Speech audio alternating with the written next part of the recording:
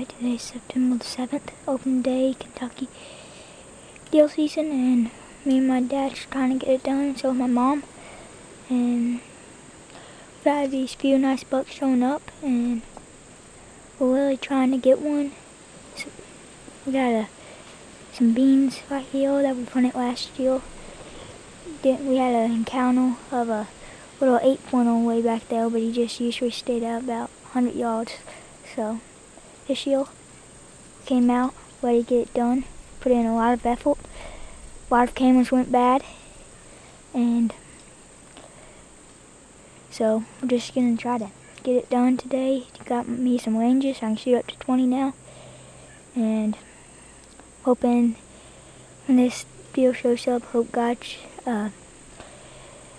guides this arrow to where it needs to be put at, and that we can find it if we do shoot it. And stay tuned, stay in, subscribe, and see you when a deal pops out.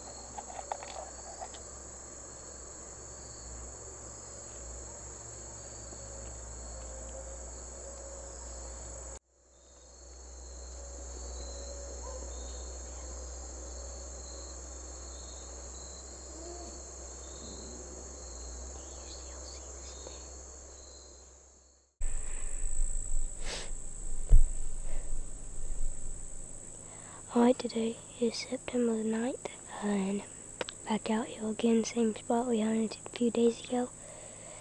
And Mom's hunting the same spot she did. And got up here about 4 o'clock, got in here a little bit earlier. Yeah, my mom and me and my dad both saw shooters. I had about a 150-inch deal come out about 18 yards, ranged him. I wanted to shoot him. He turned light though, so I couldn't be able to shoot him. Then there was another nice buck out there. So we're trying to get it done today, and hope the good Lord blesses us with another buck.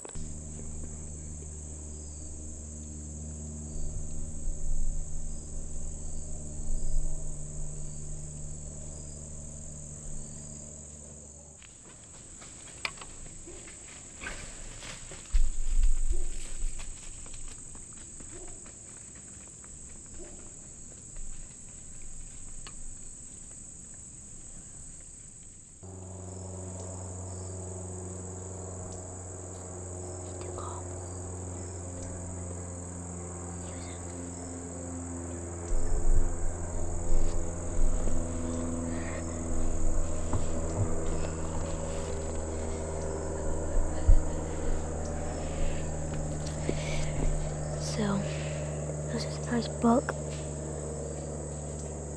This is a nice buck that came in. I'll say, how far would you say, Dad? Dad, how far would you say? 15, 20 yards? Jumped the fence? Easy shot if you would turn right. He got looking back. I'm like, what's the matter? We thought it was another deal. Two giant dogs. I'm tempted to just take my L and shoot both of them.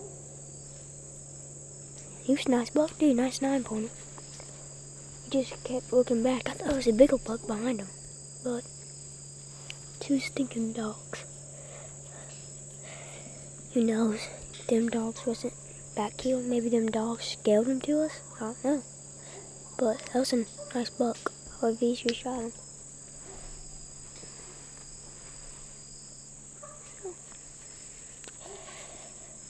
Pretty upset. It's a nice buck. Well, guess I'll catch you when there ain't no dogs, and see ya.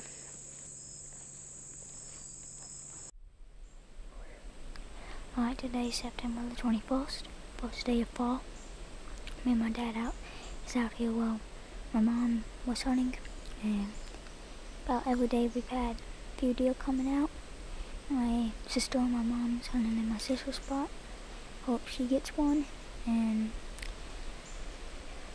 I'm up in a tree stand, 12, 13 feet high. What you said, Dad? Probably 14. Probably 14. So I'm gonna hang tight. Got in here decently late. It's about, I would say, 5. So I'm gonna hang tight and see what happens.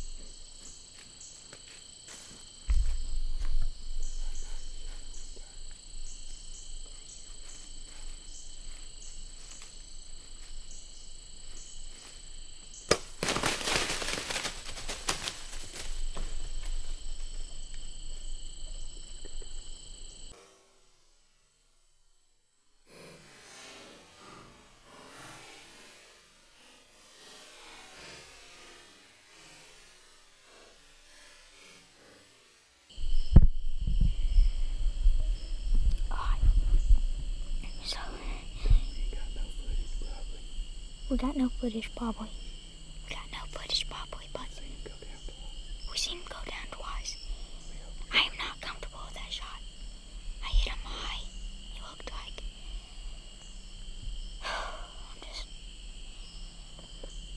That's a good buck. I'm stoked. So...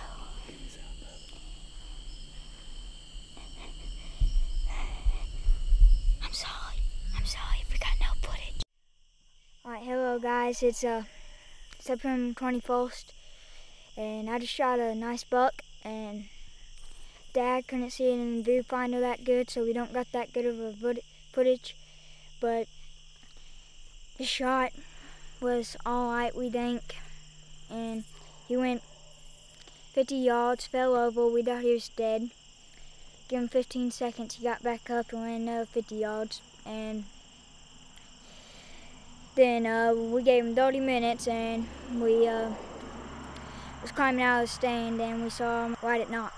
And Dad could see that it got up, and he said it went about 6 feet and just sat back down.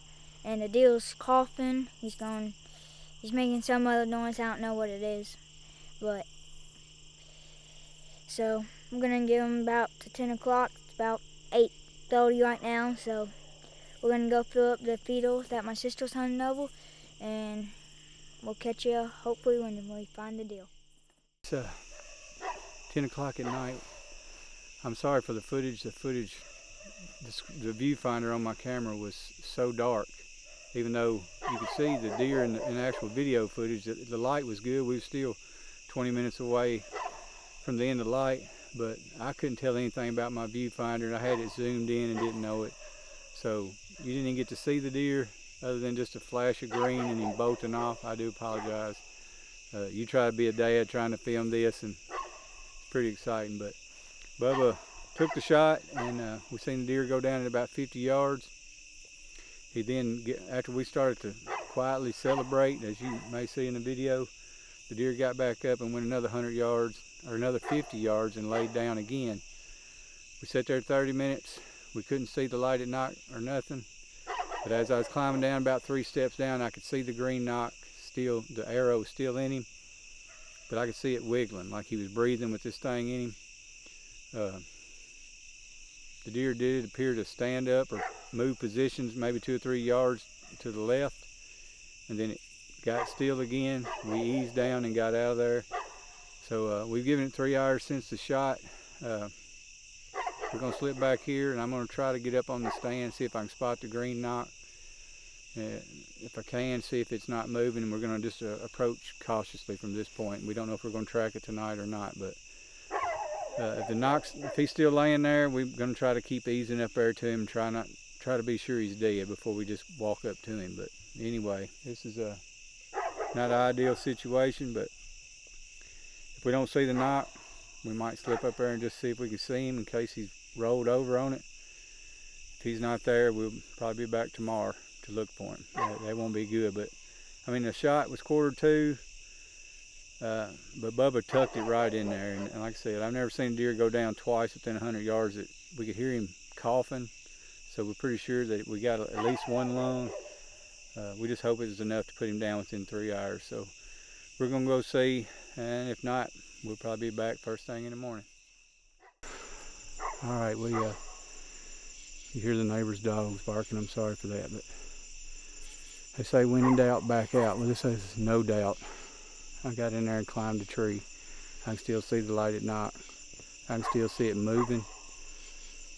I don't know if it's possum chewing on him, a coyote chewing on him, but I really believe the deer's laying there in his bed, probably licking his wound is what I had to figure. So we're going to back out and come back in the morning and just pray that he's laying there where we left him. He's laid there for 3 hours. So we're going to try to slip back in here about 7 in the morning. That'll be 12. So right now we're going to get home, get us a bite to eat, and try to get some sleep. It's about 6:40 in the morning. The deer's had almost 12 hours. We're going to slip back in here once again and see if we can, I'm going to climb the stand and see if I can see the light at night, because it's still not a lot of light and it's foggy. Maybe I can see the light and see he's down. If he's still there and moving, we're just gonna, if he's still alive after 12 hours, then we're gonna need to try to slip up there on him and put another arrow in him. Bubba, you ready to do it? Yes, sir. Long sleepless night for me. He said he slept good, but not Daddy. I spent the night with my grandparents.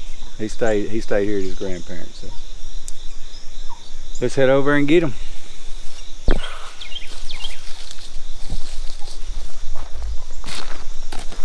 I was waving at y'all.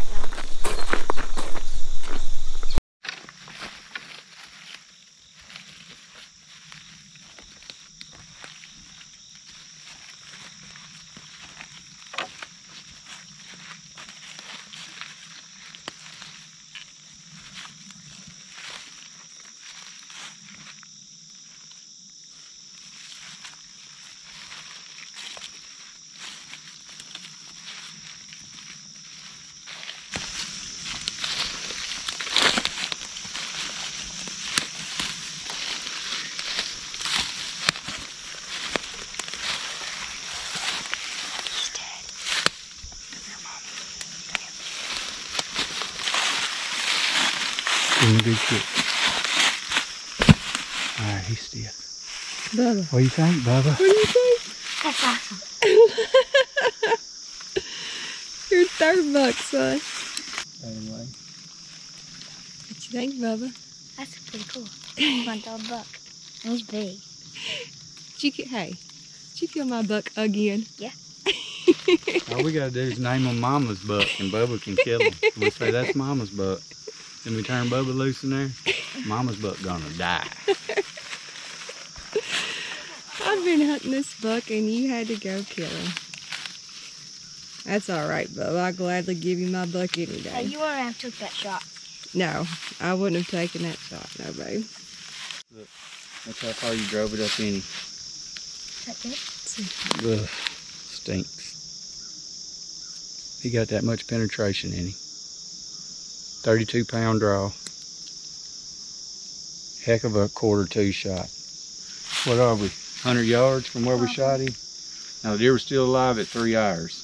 We think we just got one long. Bubba, that is a pretty buck. Thank you. I'm bucked out in Kentucky, and I'm willing to do it with this buck. It's a nice buck. And so everyone else in my family's going to try to get it done. So just hang tight and catch you on the next one.